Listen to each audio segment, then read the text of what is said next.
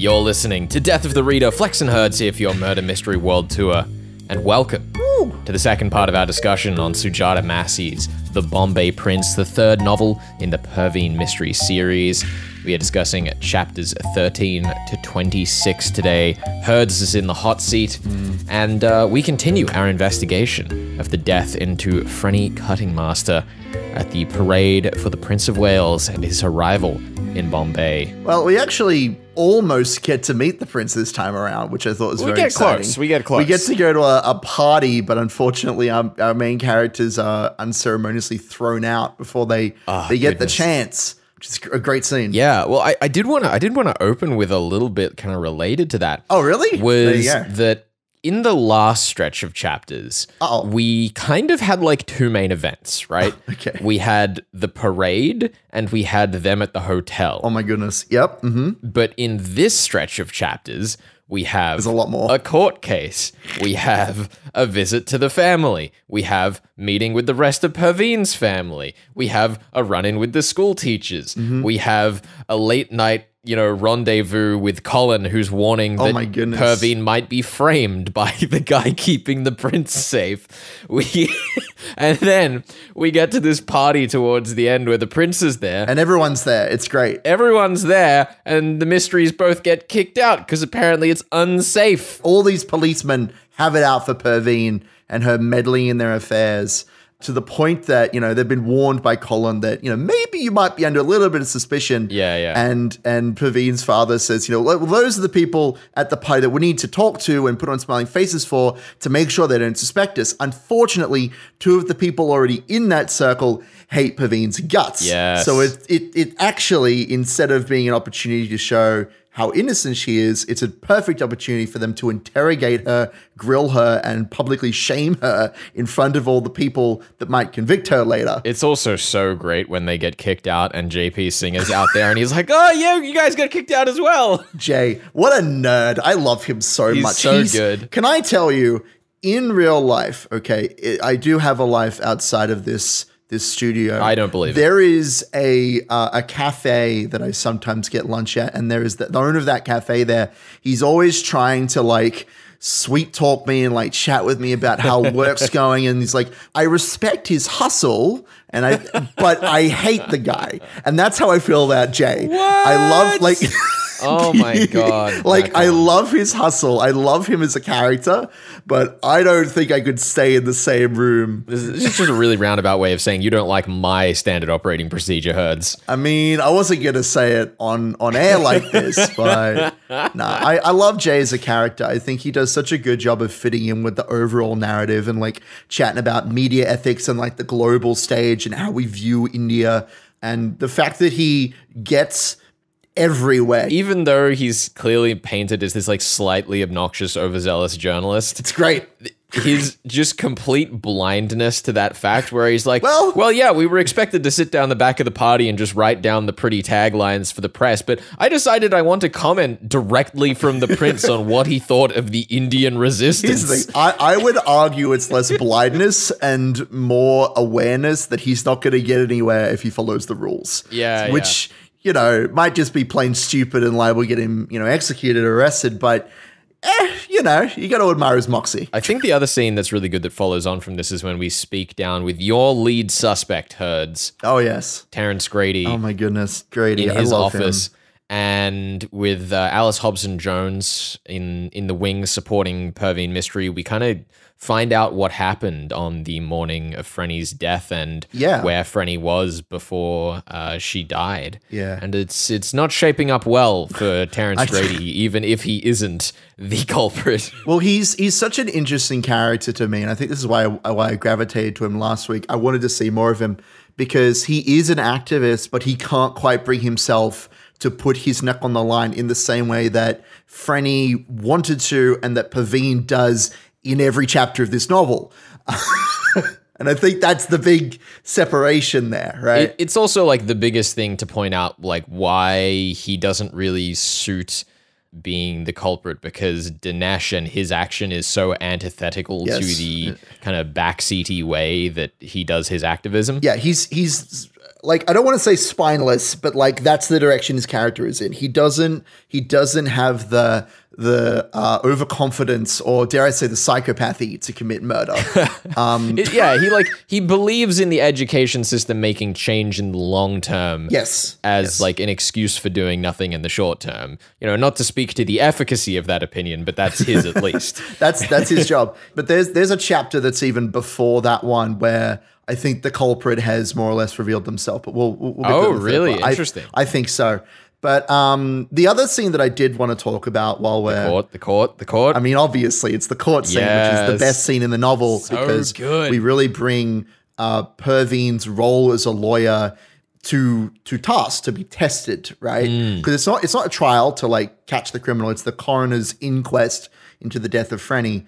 And through the course of this scene, we do a couple of things. We test Perveen's skill as a lawyer. We also overturn quite a few traditional like detective fiction tropes.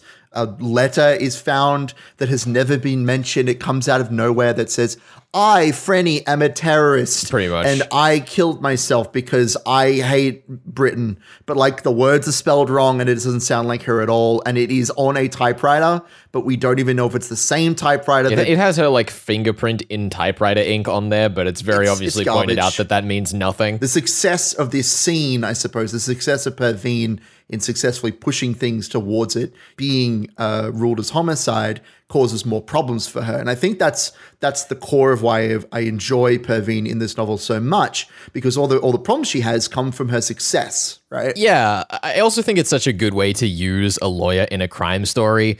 I'm thinking particularly of Aoife Clifford's When We Fall, which you might have heard me talk about on ABC's The Bookshelf. And we'll also have Aoife on the show here on Death of the Reader, so get subscribed or make sure you're tuning in each week so you don't miss that. Now, don't get me wrong, because I do love When We Fall, and I love her lead character, Alex, who is a lawyer, but she doesn't practice law in that. She practices vigilante detectivism. Yeah, totally. I mean, that's what I was worried about in this one. Yeah, Perveen, like, is a lawyer in this story and does a great job of showing it, and there's always this, like, resistance that she feels in that if I do anything wrong here, it ruins it for like decades, right? Can I tell you that the best possible sequence of events is she calls the mother up to the stand, essentially. Like it's not as simple as that, but that's what ends up happening. The mother is called to the stand to protest that, you know, her daughter could never have committed suicide. And in the end, it seems like it helps the case be ruled as a homicide rather than a suicide. But after the case, the father comes in and says, you have ruined everything. We're going to be slandered for this. They meet outside the court and Perveen is like, well, it's been ruled a homicide now, so the police are going to ask you these questions. Yes. And the father goes, are you accusing me of murder? And she's like, no. But they might. Absolutely not. Yeah. She's like, I'm not, but they might, and you need to be prepared for that. And then the dad comes in and says, you're doing all the right things, Perveen. You're doing great. Perveen's father is such an excellent character too. He's like... he's not passive. No, not at all. Like he's a very active character, but he also kind of has no effect on the plot in this beautiful way where he's constantly making things happen, but it's always like entertainment factor things rather than forward progression of the story. I mean, he's there to support his daughter, right? Like that's his purpose as a character. I mean, the cherry on top, we need to stop talking about it, but the cherry on top is when they get kicked out of the club. And again, in another novel, he might say, Perveen, look at the mess that you've gotten this into. My goodness, you're a disappointment as a daughter. But instead, he's just so furious. He's like, again, we did all the right things. It's a shame. I love you, my daughter. Let's just stay away from this club for a while. Oh, man. It's great. We should wrap this here, though, Herds, and come back and talk about your latest iteration of solution for this novel. We're going to learn about how it was the little girl, the little Frenny's friend girl that did it the whole time. Miss Akraya, whatever her name was. Lolita. Lolita, that's the one. Reference to a famous other novel, which we will not discuss. Will not discuss. Yeah, shout out. Terrible. That's a terrible joke. Look, you made it, not me. I'm out of here. I'm done. You're listening to Death of the Reader. We are discussing The Bombay Prince by Sujata Massey, chapters 13 to 26, and we'll be back with more of that in just a second.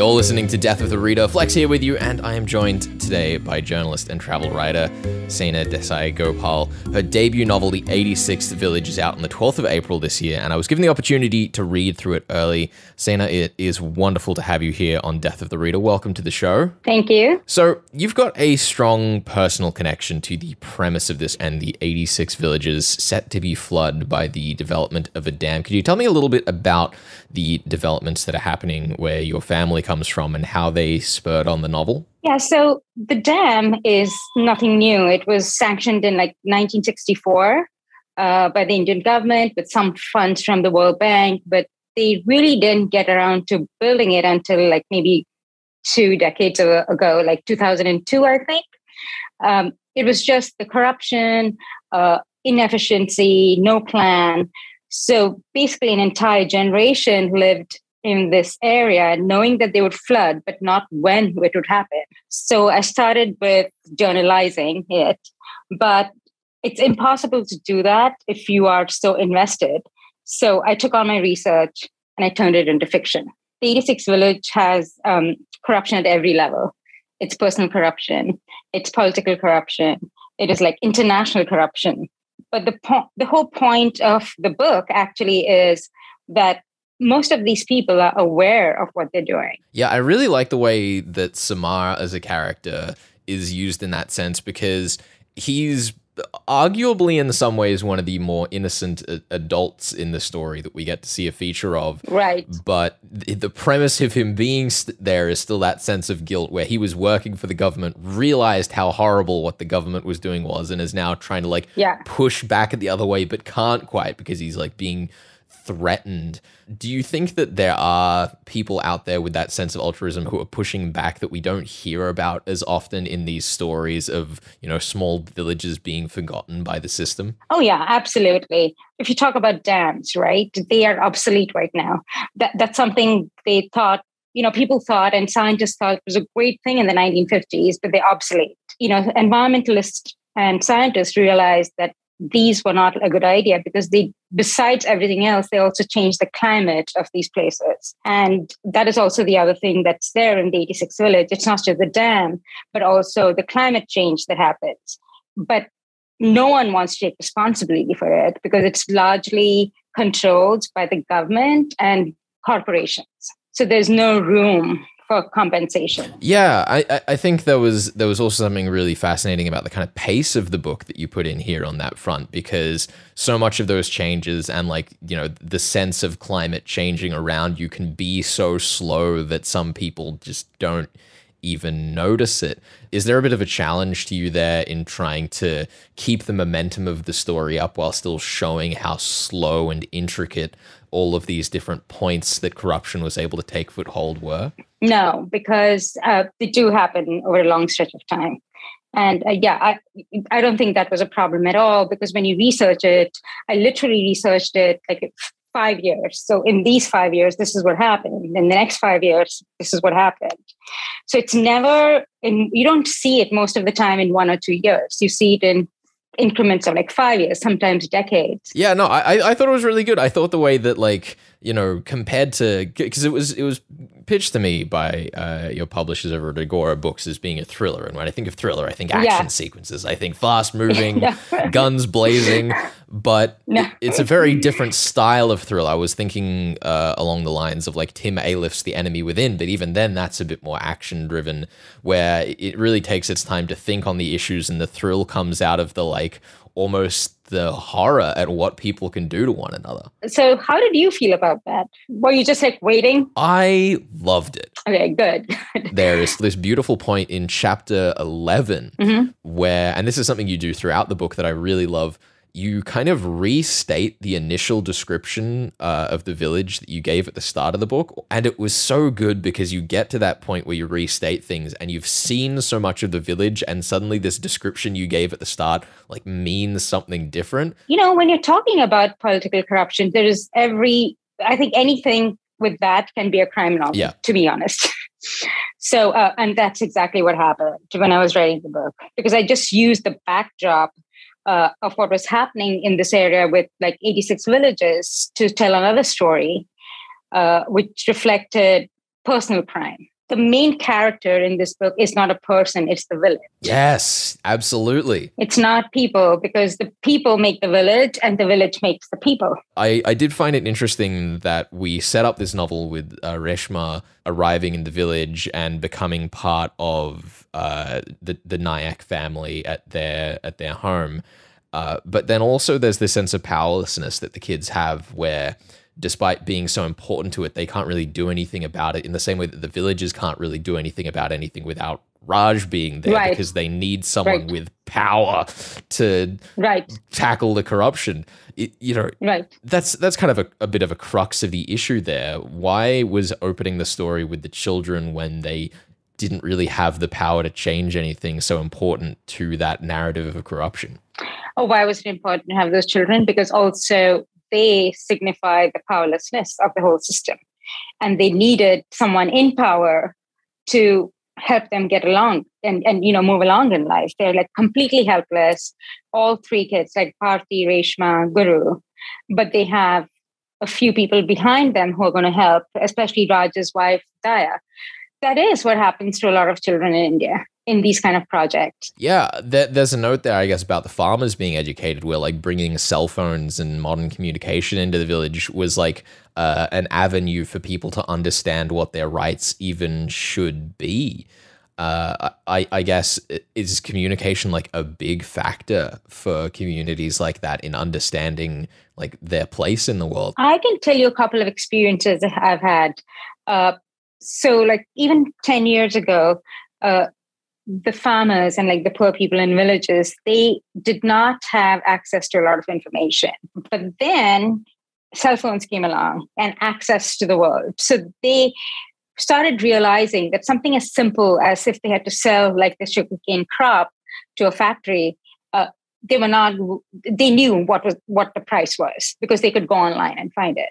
So it helped them in that way. They may be illiterate, but they can get on the phone and figure out some things. And that really changed the landscape of India in general, because then suddenly these people have access and no one is controlling it. Before that, it was the politicians and the elite and the educated who were controlling what this huge population was doing. I think it's really cool as well there, because we have like the kind of two sides of the village, the like very big corruption of Santosh and Veera and their let's just use the word infidelity to try and keep it as few words as possible, compared to the very functional relationships in many senses of Samara and Usha and Raj and Daya. And I thought that contrast was both really well used as a storytelling tool, but also like very blunt. The idea that our corrupt politicians would also just have no functional marriages and no way of sticking their lives together. Is that kind of something you did for dramatic effect, or do you think that there's something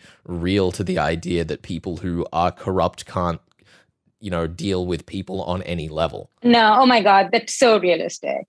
I grew up in a very political family, and of course we were the good guys, but I think the two are not mutually exclusive at all.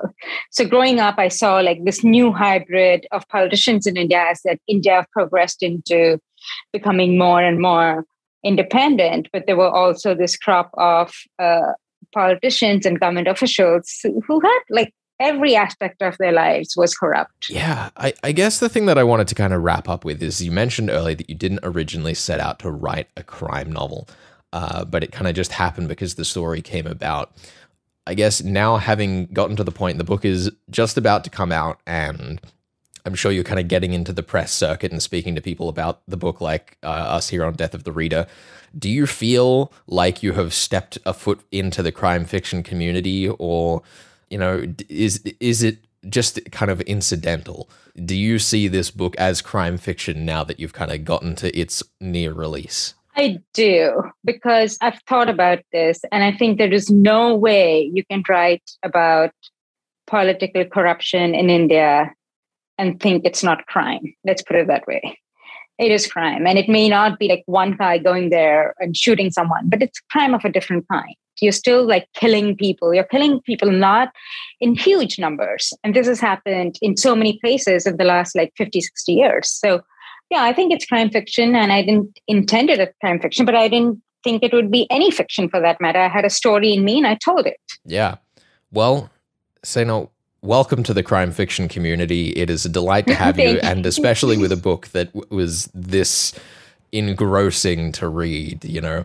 I was absolutely hooked, and it's so good to have new voices in the community like yourself telling these stories. Wait, thank you so much for having me. We will have links up on the podcast, and thank you to Agora Books for getting us in touch with Sena, because it's been great fun reading through this novel. If you want to check it out, it will be out on the 12th of April this year. You're listening to Death of the Reader. We'll be back with more in just a second. Stick around.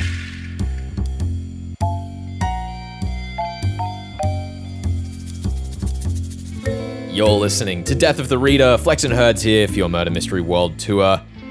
It is our second week discussing Sujata Massey's The Bombay Prince. This week is chapters 13 to 26. Herds is the one roping in a solution from the depths of Back Bay. I can only hope that I've gone far enough into this novel. This is the worry that I have whenever I step up to the stand and I go, this is my theory. I sure hope that I haven't missed anything incredibly important, because the theory that I have for this novel is not terribly complicated. Good. And I wonder if maybe that's why I didn't really have a super strong theory for last week, because I was looking for something that was a little bit higher up. Because let me tell you, reading this novel and going back over the way that the characters talk, because this is a very character-focused novel, I've gone over the teachers, I've gone over the principal and Mr. Grady and Alice Hobson-Jones and Freddie's father, who Paveen suspects at some point. But there is only one character who talks like a psychopath, and that's Naval. What? I'm not even sure I follow this train of thought right now. This is Naval Hotalwala, I believe, the student photographer. Mm-hmm. There is a sequence where they're hanging out with Naval and is it Kushru? Yeah. Kushru and Alice Hobson-Jones and Paveen, and they're doing this whole song and dance and talking about how fun school is and how silly dogs are and stuff. Alice says, oh gosh, it's just been so much trouble at home with Diana, who was her new dog that we met a couple of chapters previously. Mm. And both of the boys look at Alice and they're like, excuse me, miss? Yeah. And she's like, oh, it's all right, it's just my dog. But the gag, of course, is that the beginning of the first book in the series was that Alice was kicked out of school because she was found in bed with another woman. I need to let you know, I haven't read the previous novels, but I figured that out. There's a line where they're talking about setting Alice up with a man, with Colin maybe, and Paveen says something to the tune of, Colin. I don't think that any kind of man could pull her away from her work. She's so well written as a character who is like simultaneously very competent, but also not confident in her competence. I like that she is self-driven, if not selfish. Yes. So let me tell you, one of the big themes in this story is about jealousy and envy, that sort of thing. Mm-hmm. There are several characters, Koresh and Lolita, who we've mentioned previously. Both are very jealous of Frenny, or were jealous because they were both passed by in their studies. Did they? Because there's a comment that Lolita and Frenny were kind of like trading places back and forth. Like they were rivals, not really. Shush your mouth. There's a line which is like, it's Paveen having an inner monologue moment where she says, there it is, the hidden jealousy. And this ties in with Naval, who is very forthright, very forceful in the way that he speaks, especially to adults. Also, Alice mentions that whenever Naval loses marks on a test, he gets really upset, and it's because he's a psychopath. He doesn't like being told that he's inferior to anybody else. And I'm saying this because I went to school with someone like this. Are you accusing your former classmate of murder right now? I don't know. I don't know if they ever committed murder, but they did. They have been known to fits of violence, is all I will say. This is really just Heard vents on people in his life in the episode. And at least names. 2 of those people are me. It's true. It's okay. I don't think that Flex has ever bodily harmed me in any significant way. At least not in a way that wasn't for a bit. So I think that Naval is the person who's actually done the murder. I think it was done during the Prince's parade. I think that what happened essentially is that Naval has pressured Kushru and Dinesh to be part of his plan to steal the school's money. Oh my God. And you cause a big distraction, and I'll give you some of the money when you get out. Maybe I'll pay for your bail. Yeah. And Kushru, you're already screwed anyway. You're a lying, murdering boy who killed Frenny's brother, etc., etc. What? I'm going to pressure you into working with me. And then let me finish my thought before you start. Gosh, these accusations. Look, I'm a regular Columbo. I don't know. Point is that the plan was for Naval to send Khusru to steal the money and Dinesh to cause a distraction. And then Frenny just so happened to be kind of around at the time. She saw what was going on. Yeah. She has a big deal with telling the truth. And so Naval said, well, I don't like her anyway. I'm very envious of her. And so I'm going to take great pleasure in strangling her. And the reason why strangling is important is because Mr. Grady almost threatens to strangle Alice when they are in a hot-blooded situation. So I think that the murder is in fact a crime of hot blood. It is not a planned killing of Frenny. I think that it happened. Hold on. While the stealing of the money was occurring. God. Okay, this is all so complicated. I mean, sorry. First of all, I just want to be clear. If for whatever reason you aren't reading the book along with us, at no point are Khusru and Naval ever established as being at the scene of the crime of Darius's death. It is Darius, Naval, and some other kid. Yeah, look, I don't know about that. Oh my goodness. I mean, it's a fascinating pitch to make. Like, I do like that there are parallels between the two crimes here, right? Sure. That, because Darius was out like playing sport. They were hanging out. They were playing kickball, and then they decided to get a drink from a well that was. And he like fell in or whatever, which just is immediately suspicious if you're reading a murder mystery novel. The book explicitly states that they waited too long to get help. What I can tell you is that Khusru is obviously being pressured by Naval. Whether that is because Khusru literally killed Darius or because he just feels responsible for it. Either way, that is the piece of like emotional blackmail that Naval is leaning on. Okay, so that's why you're making the stretch towards Darius's death is because you think that might be the piece of blackmail. Yes. Okay. Because Khusru repeatedly says like, I am already guilty. I have no life. Yeah. I have no future. Like clearly this is Naval filling his head with like, you're worth nothing. You might as well do what I say because I know what's best. I'm the smart one. That sort of nonsense. Khusru is the thug in this story and I feel bad for him. I think Dinesh could have been, but we haven't seen him in a while. So yeah. Oh, that reminds me. Okay, hold on. Please, quickly, before I ask more questions. Yeah, thank you. I meant to mention Alice Hobson Jones picked up a copy of The Wood Bernie, and I think that that's going to be the final piece of evidence because Naval was supposed to be taking photos of the prints, and he clearly wasn't. And so that's how we're going to nail him. We're going to point to the school newspaper and be like, there are no pictures of the prints during this time, Naval. Where were you? Strangling Frenny? And that's how we're going to get him. You've covered the main details of the crime here for me. Good. I did want to ask for your fourth potential point here. JP Singer. You reckon he's just going to be one of the like added many vaguely romantic interests that we have in the flavor of Colin in the line of this series, or what can we expect from him? Oh my goodness. I do find it curious that Grady was supposedly he had like worked for the Bombay Chronicle, and there's obviously a way to like expose Jay there. I also think that the way like because when he said, I also was kicked out of the party, like obviously that was not true. What? Hold on. What? You're telling me he didn't actually approach the prince and get carried out of the building to walk away on his own 2 feet? No. He definitely wants to talk to Paveen.